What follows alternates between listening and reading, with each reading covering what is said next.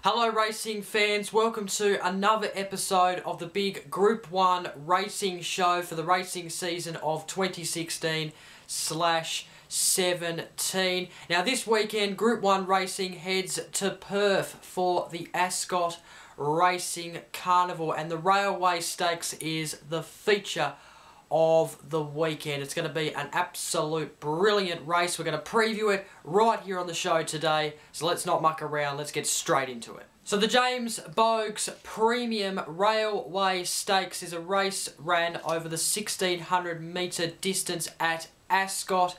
It will be this Saturday the 19th of November, as I've already mentioned, and the race we ran at 5 PM local time. That's 8 PM if you're living in places such as Victoria, Tasmania and New South Wales. You can watch all the action through the Sky Network on Sky, Thoroughbred Central and Sky Racing 1. A bit of a pity that the race isn't on free-to-air, as it is a big race. It's a Group 1 race. Every Group 1 is pretty big, so it is a bit of a pity that it's not on free-to-air, but I'm sure you can watch it online. Here is the odds. So you can see there, Perfect Reflection is the favourite, $5.50. Macintosh is at $7.50. Regis is at $8. Tradesman at $8.50. Scales of Justice is at $11. Dispition is at $13. Heartstarter at $16. Good Project at $15. He or She, ridden by Craig Williams, is backed by the punters at $17, as well as Life and In My Veins. Kawi is at $21. Ideal Image is at $41. $51 is Neverland. Great Shot is at $61. Zarensis is at $71. Belmont Girl $101. Showy Chloe, $126. Tick Tick Bloom also at $126. Portichet rounds off the field with $151 in odds. So that is the field. It's a large field of 19 horses. A pretty strong field, I must say. There is some quality in this field, so let's not muck around. Let's have a look at the field in depth. We start with number 1, Kui. Michael Walker is on board, the New Zealand horse. It's coming out of barrier 3, came 4th in its last start at Ascot over the 1400 metre distance. Should settle well in the field, I must say, and well, it has form in the wet, so if it does appear that the track is wet at any stage of the day on Saturday, then it could suit this horse because it has some good form in the wet.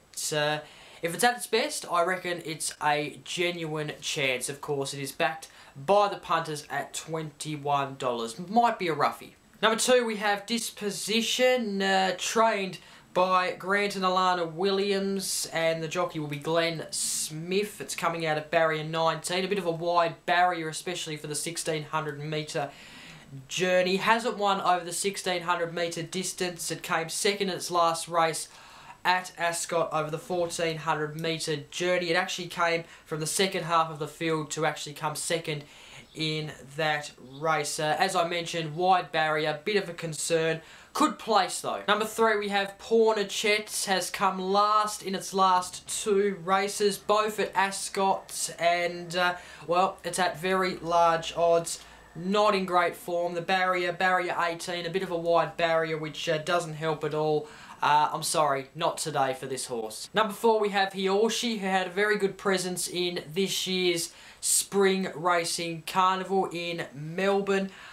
Its last 2 starts suggest that it's probably not in the best of form. 3rd in the Caulfield Stakes, which of course was against 2 quality horses in Winks and Blackheart Bard, and then fifth out of the 6 horses in the Crystal Mile. I put that down to Moonee Valley. I don't think the track suited this horse at all. But you have to look at the form before those last 2 starts. It came second in the Underwood over the 1800 metre journey at Caulfield. Before that, it came third out of the 13 horses in the Makybe Divas Stakes at Flemington.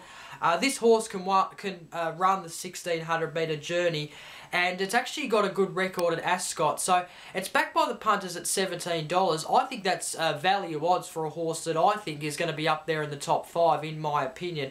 Barrier 15 should be okay. It should adapt to that, and yeah, good odds. Top 5 contender, in my opinion. Number 5 is a Chris Waller trained horse in Good Project. Ran in the Group 1 Contella Stakes on Derby Day, where it came 7th out of the 16 horses at Flemington. Huey Bowman will be aboard this horse. In fact, it is a type of horse who likes to sit behind the front runners. It may show late as well. So the distance, it will suit. It does like the 1600 metre journey, and it could be a chance, in my opinion. Number 6, we have the favourite in Perfect Reflection. You might remember earlier in the year, 5th of March to be exact, it came last in the Australian Guineas. Well, since then it's came 1st, 2nd, 3rd, and in its last race over the 1400 metres it came 1st and won. That was on the 5th of November. It's coming out of Barrier 2. William Pike is on board. It has a win range of 1200 metres to 1800 metres. It had a great win last start at Ascot. It knows the track well. It's no doubt the favourite for a reason, and it should be right up there in the finish. I definitely expect that from this horse. Number 7 is Macintosh, who has had a presence in the Spring Racing Carnival as well through the Epsom in Sydney and the Contella Stakes on Derby Day. It came 5th in the Contella Stakes. Epsom, it came 3rd. Haraki, of course, won that race that day. So 2 competitive races in its last 2 starts. And, well, it's very competitive over the 1600 metre distance, because those 2 starts are actually over that distance. So that shouldn't be a problem. I expect it to be up the front early. It probably will be up the front, maybe behind a couple of front runners, but I do expect it to be up the front early, and it could be hard to catch, I reckon. It's if it leads going down the straight, then it might be hard to catch, and it should do well. Number 8, we have Light in My Veins, coming out of Barrier 9. Came 5th in its last start out of the 8 horses at Ascot on a good forward track. It's a strong finisher, but it does love Ascot, which is a very pleasing thing for this horse going into this what is going to be a good race. Has a very low weight as well. It's coming from a 59 kilos rather, right down to 53.5 kilograms. So that is a real plus for this horse, and with the low weight, the fact that it loves Ascot, you could put it in there as one of the chances, no question about it. Number 9 is Regees, a Darren Weir trained horse. Damien Lane will take the ride. It's coming out of Barrier 11. Hasn't won over the 1600 metre journey, which is a little bit of a query for me.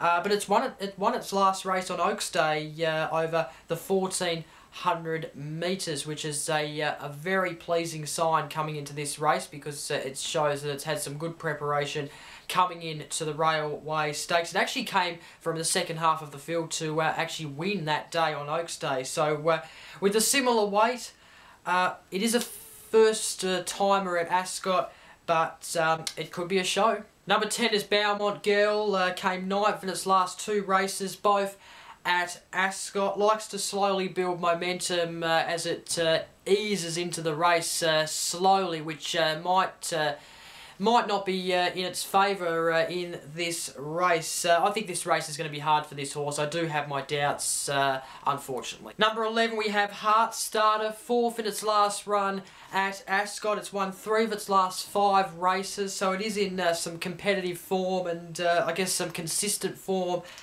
as well. Of course, the other 2, 4th and 3rd, so that's a pretty good run in its last 5 races. Has won over the 1600 metre journey.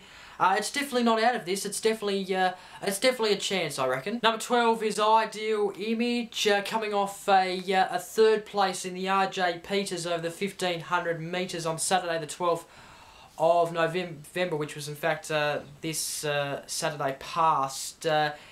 It came through the second half of the field that day to place. Not sure if it could do it in this race, but you never quite know. It has won here before.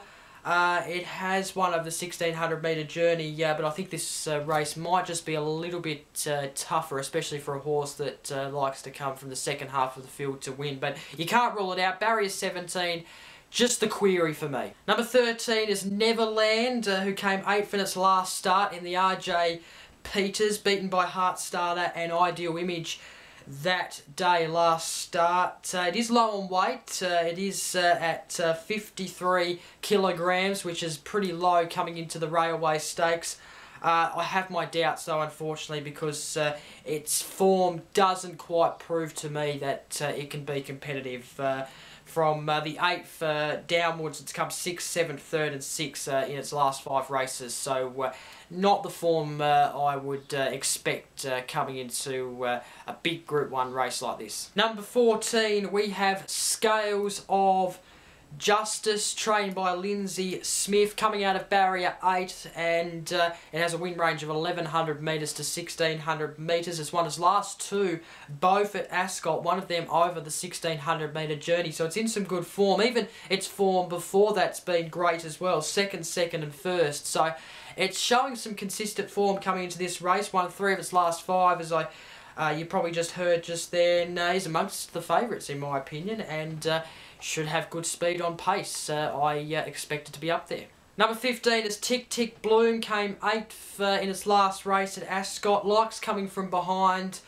Can't see it being up there though, unfortunately. It is a barrier 4. Jason Brown is the jockey, carrying 53 kilograms. It does have a win range of 1400 metres to 2200 metres. Number 16 is Tradesman, the 4th favourite in the Railway Stakes for 2016. I believe it's coming off a 3rd place in its last race, which Perfect Reflection actually won. Of course, the favourite for this race. Troy Turner is aboard as the jockey. It's coming out of barrier 6. Of course, low weight for this horse, 53 kilograms.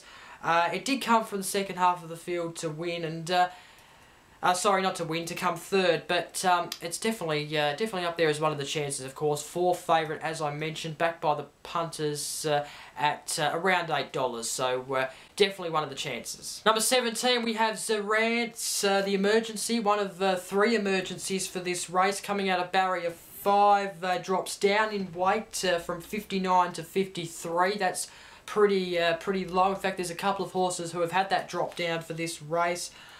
Does like to settle in the midfield, but look, I can't see it challenging the top 5. It is at real large odds. As I just look on the field here, $71 is the odds that the horse is backed in. Number 18, we have Great Shot. Could be one of those horses that could get out and lead early on, but it might not be leading coming down the straight when the horses do catch it. In its last 5 races, 5th in the RJ Peters, 2nd 3 out of the last 5. So it's placed a couple of times, but a few times, but yeah, I can't see it winning this race.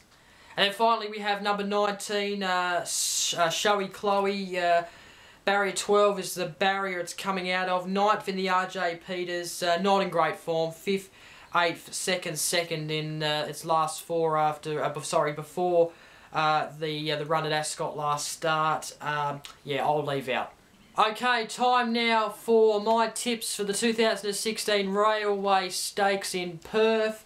I'm starting, by the way, actually before I start, it is a strong field. I actually did go out and pick about 10 horses who I think are actually a chance to win this race, but I could only pick 3, and I'm going with Macintosh to win the race. I think this horse has been very competitive in its last 2 starts. I've been very impressed with its form. 3rd in the Epsom, came to the Contella to Flemington and came 5th in that race. Both of those races were over the 1600 metre journey. So with Damien Oliver on board, I think this horse is a very, very good chance, and I think it's going to win this race over in Perth at Ascot Racecourse. So Macintosh for me. I've gone the favourite in its second place. Perfect Reflection, of course, it will be right up there with Macintosh, no doubt about that. Has some good form at Ascot.